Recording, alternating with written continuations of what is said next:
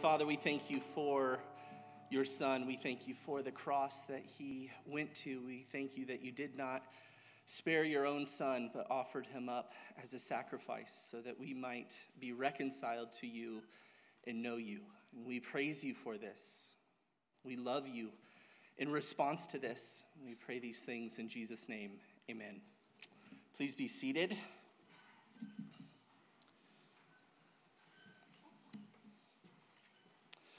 Well, this is the time in our service where we partake in communion together. We get to enjoy communion, the Lord's table together. And this morning we're going to look at John chapter 17.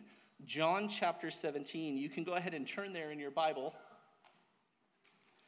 Jesus knows his time to go to the cross is just about here, and so he turns his attention to his Father and he prays. What we're going to do, we're going to look at just the first 3 verses of John chapter 17 as we prepare our hearts. John 17, starting in verse 1, says, Jesus spoke these things, and lifting up his eyes to heaven, he said, Father, the hour has come. Glorify your Son, that the Son may glorify you.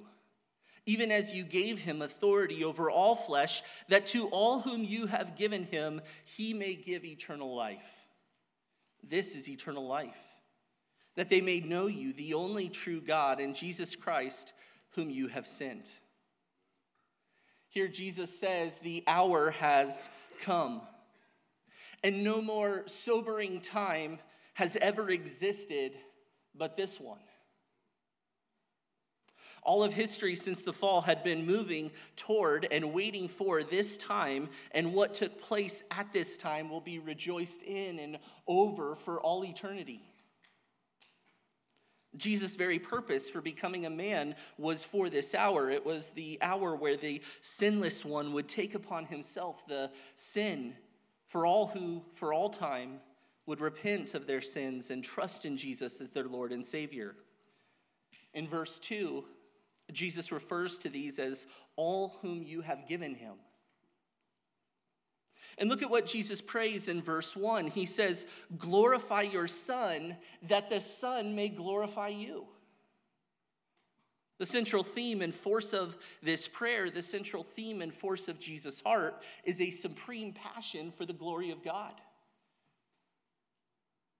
Jesus prays, glorify your Son, but for the explicit purpose that the Son may glorify the Father. And at Jesus' darkest hour, he was undeterred from his commitment to the Father's glory. The temptation we all face at times in fierce trials and struggles is to take our eyes off of God, to fix them on something or someone else, and usually it is ourselves. But Christ here demonstrates extraordinary devotion to the Father in that when he knew what awaited him at the cross, the unfathomable pain accompanied by the righteous wrath of God, he pleaded that God's purposes would come to fruition in him and through him. Before God saved us, we wanted nothing to do with his glory. We wanted to suppress the truth about him. We had no desire to seek his glory. And yet now in Christ, we can share in this desire that Christ was wholly committed to. Because Jesus was concerned with the Father's glory to the point of laying down his life in our place, we too now can be concerned with the Father's glory. And what a gift. This is not a burden for us. This is a gift and a privilege to get to live for the Almighty God, to bring glory and honor to him. We too can pray, regardless of our circumstances, Lord, in this moment, do your work in me that I might glorify you. And then look at verse 2 again. Jesus, having authority over all flesh, grants eternal life to those the Father gave him. Jesus grants eternal life to all whom the Father has given him. And he tells us what eternal life is in verse 3. He says eternal life is to know the only true God and Jesus Christ our Lord. You see, to know the Father is to know the Son, and no one can know the Son without knowing the Father. And Jesus says this is eternal life. It is to know God and the one whom he sent. That is Jesus. It is not merely to know about God. It is to know God, to know him in your heart, to experience God redemptively. It's to enter into a personal relationship with God. It is a relationship that's characterized by devotion, submission, love. Jesus is our Savior, Jesus is our Father, but he is also our Master as we enter into that relationship with him. And it's a relationship that's only entered into because of this hour that Jesus is speaking of in John 17, where he laid down his life as a sacrifice in the place of all who believe, as he was crushed and beaten and mocked and scorned, as we just sung. As his body was broken and his blood was spilt, he took on himself the wrath that each one of us who are in Christ deserved. And as a result, we have received from him a righteousness that is not our own, that has granted to us reconciliation to the Father. And this is such a precious truth.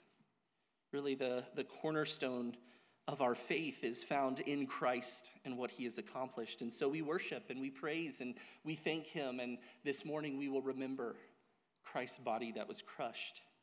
And we'll do that by taking a piece of bread and a cup of juice. And the bread is simply just a tangible reflection of his body. There's nothing super spiritual in the bread that you'll be served in the cracker, but it's a reminder of Jesus' body. And same with the juice, is a reminder for us of his blood. And so we'll take these things in just a moment and we'll remember Christ with thankfulness and worship.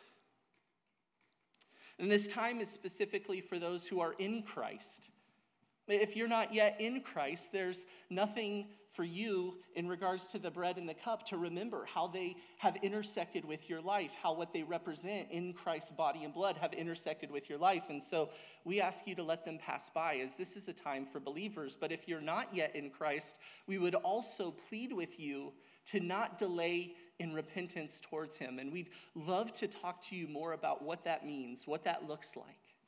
And myself or any of the people that you see up front, or we'll have one of our pastors at the information table, any of us would love to talk with you more. We'd actually plead with you to do that if you're not in Christ. Even if in this moment you're scoffing in your heart at these realities, we still would love to speak with you and tell you more about Christ and what he has accomplished and the gift of salvation that is offered to you today. So men, come and serve us. And as your heart is prepared, take the bread and cup, and then I'll come and pray, and then we'll continue on this morning in our worship together.